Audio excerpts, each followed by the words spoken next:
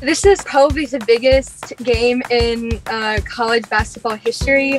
I told myself, okay, if we make it to the Final Four, I'll go. I've always wanted to go to New Orleans, and my friends said the same thing. Fill the bound, beat Duke! Left yesterday morning around 9 a.m., 9:30. We left Chapel Hill. We did North Carolina, South Carolina, Then Georgia, then Alabama. Then we got into Mississippi about 1 a.m. and we're just heading to New Orleans right now. It's been pretty tiring. We did some work yesterday.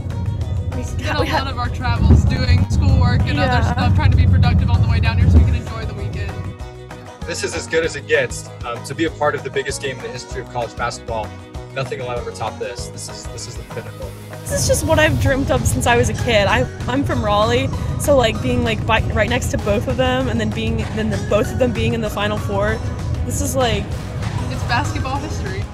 A lot of students, especially undergraduates at Carolina right now, have missed out on a lot of like rite of passage experiences because of COVID. So much isolation, so much fear, so much pain, and to see to kind of come out of that a little bit and to just have this moment is something that I'll never be able to forget. It's just been really sweet to be a part of this, and it feels like we kind of earned something back.